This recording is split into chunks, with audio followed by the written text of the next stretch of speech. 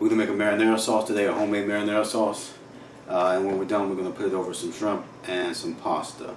Hopefully it'll turn out good. It probably is going to take us about 2 to 2.5 hours to make the whole thing.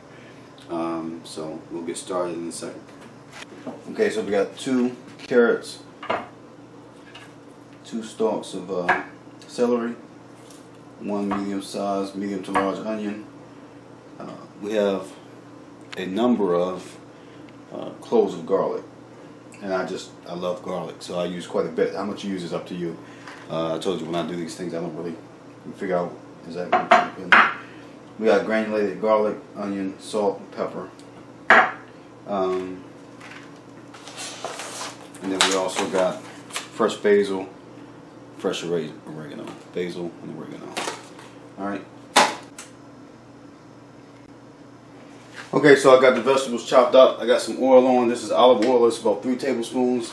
It's smoking, so what we're going to do, get the onions, garlic, carrot, and celery in there. And saute it.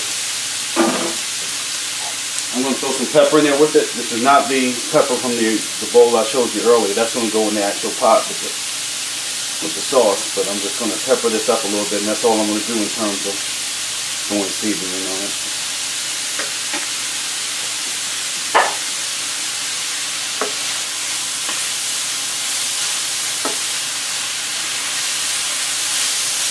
And we're going to saute this until it's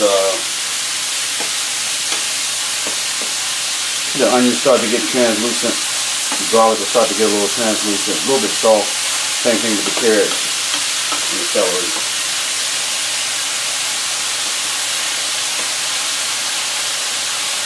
And then when we finish this, we're going to drain it, get that olive oil or the oil out of it.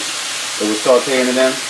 Then we'll move on to the next step, and I'll get right back to you at that point. Alright, so this should take maybe another 5 or 7 minutes. I'll have it in here, maybe just 5 minutes more or so. So it doesn't take very long. Okay, I got the vegetables finished. Now I have an 8-quart pot on the stove. And what I'm going to do is, I have 2 cans of crushed tomatoes. These are 28-ounce cans. Let me put 2 of those in there. Actually, that heat's not supposed to be on yet. I didn't turn that off from when I finished doing the vegetables. So I'm going to add 2 of those. 1, 2.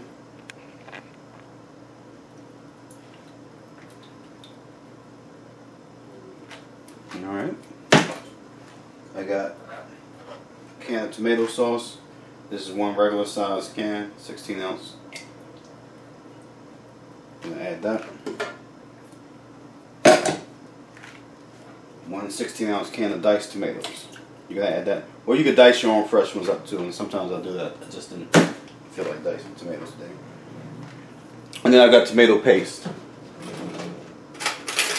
And you're just going to put a couple of teaspoons of that in there.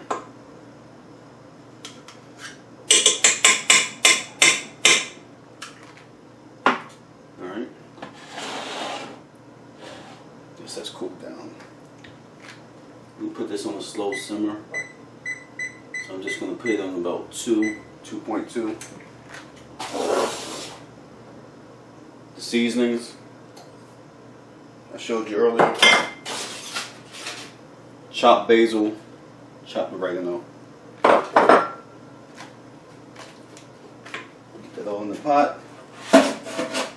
Last thing, we got our chopped vegetables that we sauteed. Those are going to go in. Give them a good stir, get everything mixed in really good.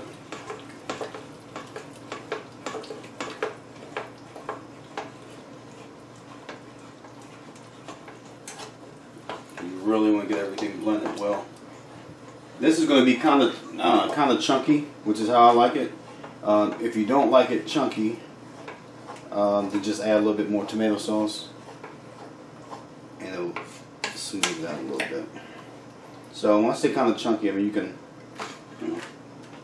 Well, actually, it's not going to do any good for me to show you now because the consistency of it is going to change after it simmers, but I'll show you at the end. Alright. So that's mixed up pretty well. We're going to cover it. And we're going to let that simmer for, I like to let it simmer for about 2 hours. Alright. We got that on. We're going to get to the shrimp in a minute. When I'm ready to do that, I'll get back to you. Okay, we're ready to do the shrimp. We got a good smoke on the oil. Just a couple of tablespoons of olive oil. The shrimp in there. I'm using the same pan I used for the vegetables, so you still have some of that flavor from the vegetables. Add some more garlic. We're going to add our seasoning. This is 1.5 tablespoons of Old Bay seafood seasoning, a half tablespoon of paprika, and about 2 teaspoons of pepper.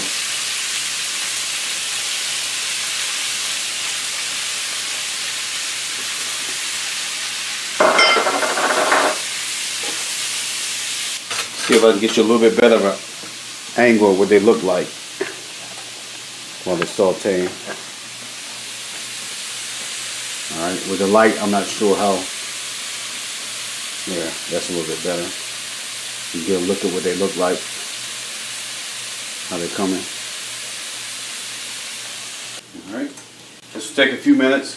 When we're done with this, we'll basically be ready. And then I'll show you a plate when we put it together at the end.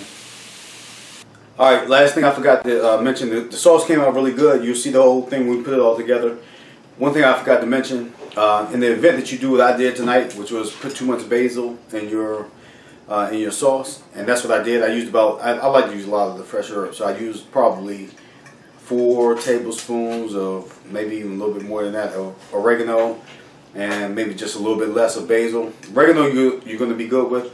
The basil can get pungent and can get bitter if you use too much of it, and I did. But it's an easy fix to it. After about an hour and 15 minutes of simmering, and I usually let this simmer for about 2 hours, maybe a little bit more. After an hour 15 minutes, I tasted it, it was pungent, and I just added 4 teaspoons of sugar, and it offsets that little bit of bitterness that you get from having too much basil, and it comes out perfect. So if you put too much basil in, I guess the point would be try to control what you put in from the beginning. But if you put too much in, offset it with a little sugar. Don't get carried away on the sugar either. Offset it with a little bit of sugar, and it'll make everything work out right.